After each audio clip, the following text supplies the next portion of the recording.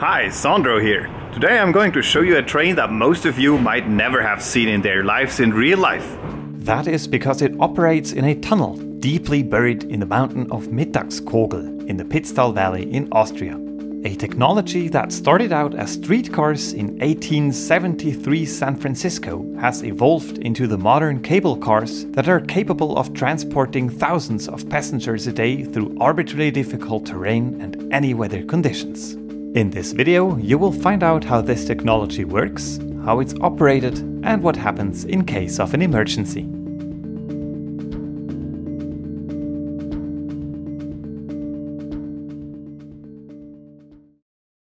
So, what exactly is a cable car? The term is used for a variety of vehicles, and the terminology is confusing as it highly depends on the country you're from. So the cable cars we're looking at today are basically a set of train cars that lack an engine and that are instead attached to a wire rope that pulls them around. In the US, those steel ropes are called cables, and as they are pulling a train car, the whole vehicle is called a cable car. The streetcars operating in San Francisco have a cable that constantly moves underground. Each streetcar can attach to it in order to be pulled along. The cable cars we're going to look at now, though, are different. And before we go deeply underground in Austria, let's first look at this technology in bright daylight. To do that, let's take a quick detour to Zurich and meet the Polybahn, which was built in 1888, just 15 years after the invention of the San Francisco streetcars. In contrast to those, the Polybahn is built into a single slope. Its track is never flat. The rope, or cable, thus only pulls it up, and gravity makes it roll back down. Such cable cars are called funiculars, and they are the dominant kind of cable cars today. Well, so much for the theory, but let's make this a little bit more tangible. What exactly is a funicular and how does it work? To illustrate this, I printed two train cars that I found on Thingiverse. At their current configuration, they're just two regular train cars, happily choo-chooing along the rails. It's time to make a serious modification. We're now going to attach a thread to the car. This thread is symbolic for the, ouch, steel wire cables that funicular cars are attached to. And the other end of the thread, you probably guessed it, we're going to attach that to our second car. With these modifications being complete, it is now time to assemble our funicular. For that, we'll need a drive pulley and a shaft. The shaft goes into the pulley and then both are attached to the top station. Whoopsie! And last but not least, an electric motor. And just like that, we have completed our model funicular. As you can see, this kind of works like a diagonal elevator, where one car is the counterweight of the other. The cars themselves are unpowered. There's a single motor in the top station that moves the whole system. And whenever one car moves, so does the other. And that is how a funicular works. And this is what an actual funicular's drive pulley looks like. Of course, real funicular cars operate on rails, and their path doesn't necessarily have to be a straight line. Pulleys are used to make the rope follow the tracks.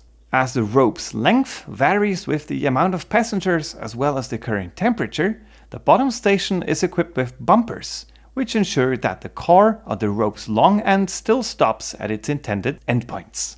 An intriguing detail is that the two cars share the same track at the stations, but they flee to their own track section for crossing each other in the middle. Each car seems to magically find the track it belongs to, and they never collide. So, what is this 19th century sorcery? Looking at the switch, we can see that the two outermost rails are simple and uninterrupted. In contrast, on the inside there's just a jungle of rails. Looking closely at how a car passes the junction, we can see that it follows closely the outer rail while apparently ignoring the inner ones. But wait, the inner wheel is just a drum. It simply supports the car's weight, while the other wheel is shaped something like this. The shape forces it to follow the rail upon which it is placed, so each car will take the side on which the shaped wheel is placed, thus taking the correct track every time it passes the switch. Knowing these basics, we can now make our way to the Pitztal in Austria. Oh, hi Marcus. This ordinary looking building houses the bottom station of a funicular that is a much more modern version of the Polybahn. The construction of the tunnel on the original trains was completed in 1983, but the trains have just been replaced in 2022. These bad boys can transport 1,620 people per hour through an altitude difference of 1,111 meters. The tunnel is 3.6 kilometers long and has a fixed switch in the middle, just like Polybahn.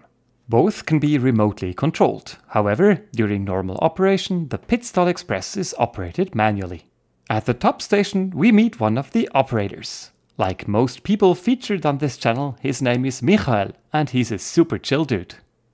Before departure, Michael checks the cameras and closes the gates that split the waiting crowd into groups the funicular can transport. So, jetzt haben wir 15 Uhr. Haben wir mal die Türen schließen. So, Drehkreuz zu, fahren wir. Auf Wiedersehen.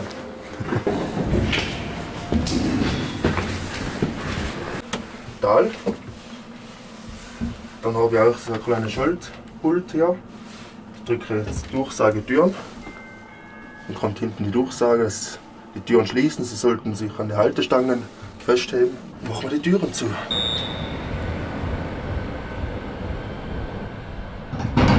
Kann man sehen, dass die Türen zugehen. Die Schranken gehen auch automatisch mit den Türen zu. Das kann man oben auch umsteuern. So, dann blinkt hier das Fertigsignal. Der andere Zug unten ist fertig, dass wir losfahren können. Und Hügel wird auch fertig. Das Signal kommt, jetzt fahren wir los.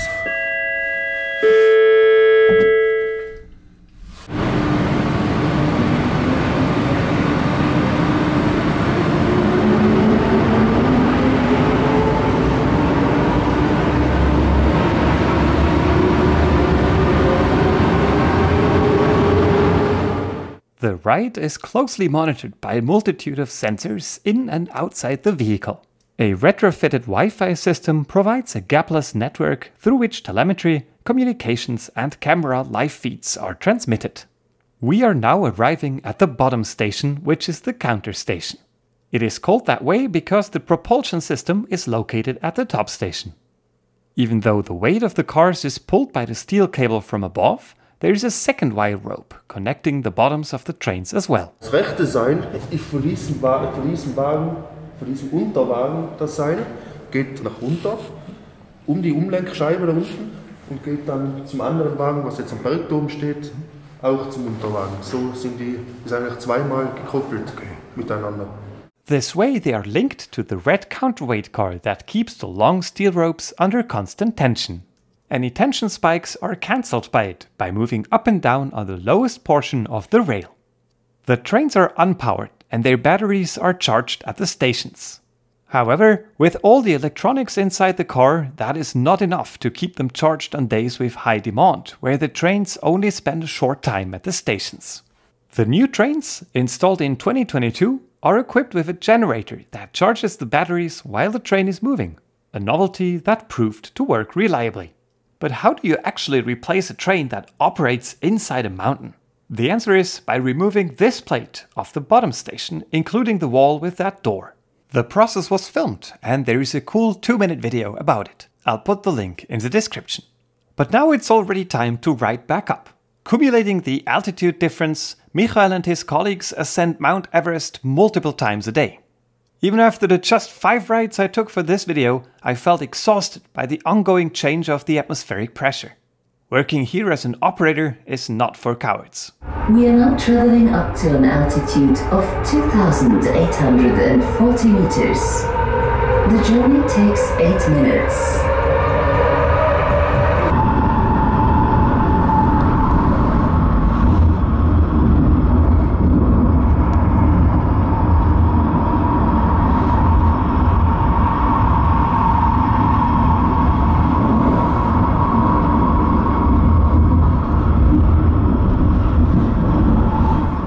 The mountain keeps the tunnel at a constant temperature, causing the air to become foggy. To counter this, the entrance is sealed while the train is underway. The air pressing through the door produces an uncanny song.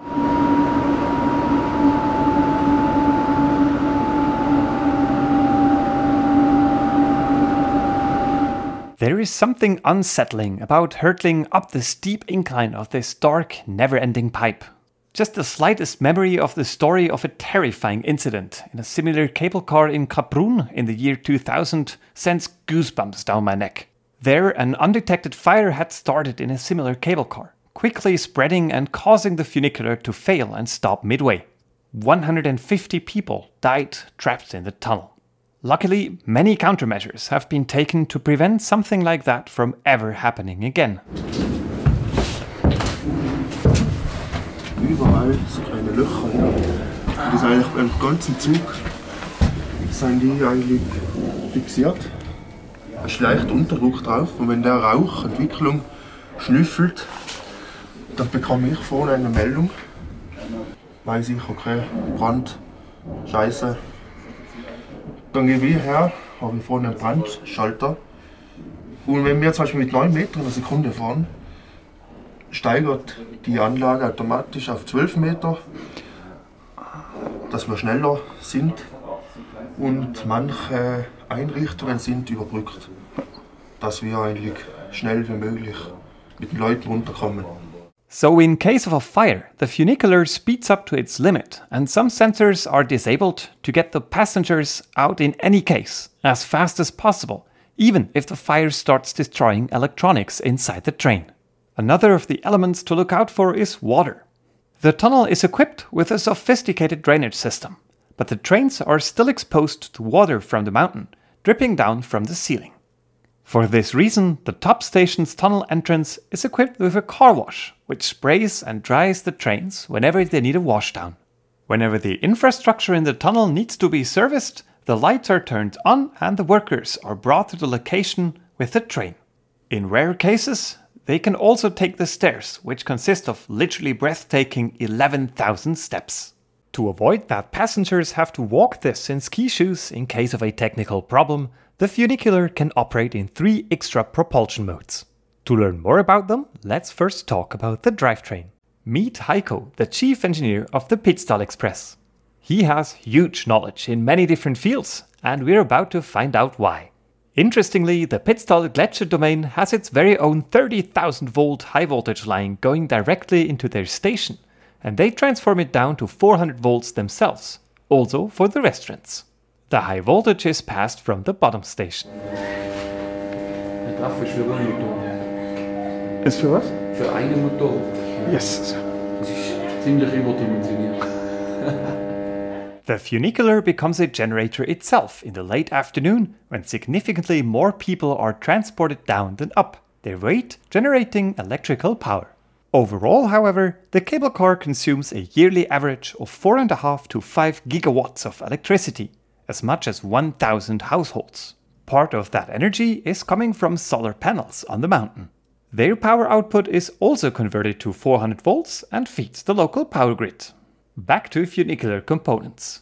The 400 volt is then applied to 4 sets of controllers, one for each motor. This is where the electricity is converted to DC. I won't go much more into detail because I have covered this technology already on an earlier video about the Gondelbahnflaschen. The DC power is then applied to the motors. There are 4 in 2 groups and each motor has 340 kilowatts or 462 horsepower. In 2018, the entire controlling system was replaced and modernized. Und da war die Entscheidung, ob wir die Getriebesätze oder die Motorensätze, ob wir die tauschen sollen. Da hat uns jeder Motorbauer und jeder Maschinenbauer hat gesagt, lasst das Zeug rein. Es ist so super gebaut und so überdimensioniert, so haben wir es noch reingelassen. The torque of all 4 motors is then applied to the main disc, which is also where the service brake and the security brake are located. The security brake is usually kept open, and is a service brake that closes when the regular stopping point has been reached.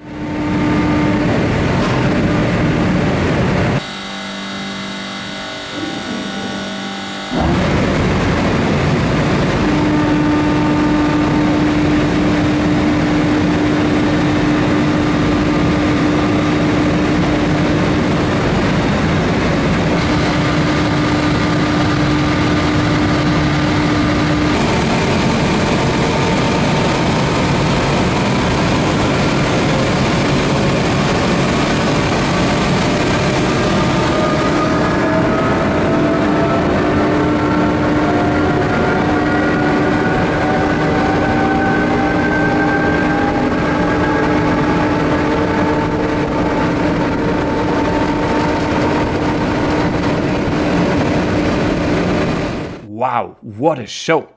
The wire row passes the drive pulley twice, preventing it from slipping. So what exactly happens if a motor or a gearbox fails? Remember that the drivetrain consists of two motor groups, each driving the pulley through its own gearbox. Between those two gearboxes and the pulley are clutches. If a group fails, it can be decoupled and the cable car remains operational, but it will run at only half the speed. Können wir da innerhalb von 5 Minuten können wir einen kompletten Antriebssatz wegkuppeln und das Getriebe wie eine Gangschaltung umschalten auf 1:1 und dann fahren wir 6 Meter pro Sekunde. Ganz normal im Betrieb weiter. Mit der Hälfte Motoren? Mit der Hälfte von Motoren, mit 2 Motoren, ja. Genau. Da kannst du schnell sagen. Wenn wir umschalten, nur hergehen.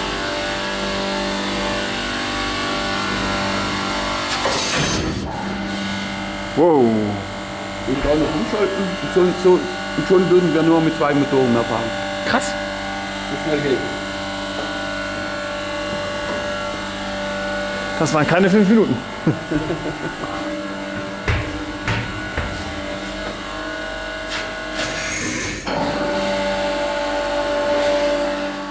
So much for the first alternate propulsion mode. This wouldn't work in case of a power outage. In that case, those two 12-cylinder diesel motors coupled to generators are used. Each motor is equipped with 2 generators, one producing DC for the cable car and the other generating 3-phase current for the lights and the drinking water pumps. Each motor can output 462 horsepower, meaning that both combined can drive 2 of the cable car's motors, which can then operate at the half-speed mode using diesel fuel. To see the last emergency mode, let's go up to the control room with Michael. Oh, hello there. Wenn wir zum Beispiel jetzt Stromausfall hätten und der Notantrieb zum Beispiel auch versagt, was beim größten nie passieren würde, haben wir eine Manövrierbremse. Das heißt, wir machen den Zug voll, durch das Schwergewicht lassen wir den Zug einfach hinunterrollen in einer gewissen Geschwindigkeit. 1 oder 2 Meter in der Sekunde, also nicht schnell. Und da können wir halt dann Plan C eigentlich auch noch die Leute, ohne dass wir bergen oder sonst etwas müssen, runterzubekommen. They really engineered this system for robustness. The reason is that there is no road leading up to the mountain in the wintertime. Even the transport of goods has to be made with the cable car, by attaching this special trailer. To make this possible, the steering system has an extra slow crawling mode, where the cable car moves at a barely noticeable speed, even slower than in this shot. Filming and editing these videos takes me several hundred hours. I'm not affiliated in any way and I'm not getting paid by any of the places I film. So if you would like to support my independent work, please consider becoming a Patreon. I put the link down in the description. It will be much appreciated. Thank you very much. So that's it for today. Thank you very much to Michael and Heiko for showing me around, explaining me everything. And also a big thank you to Pitztaler Bergbahnen, who again allowed me to come this year and film the heck out of their ski domain. It's always a great pleasure working with you. So long for today. Thanks for watching and have a great day. Maybe see you in the next video.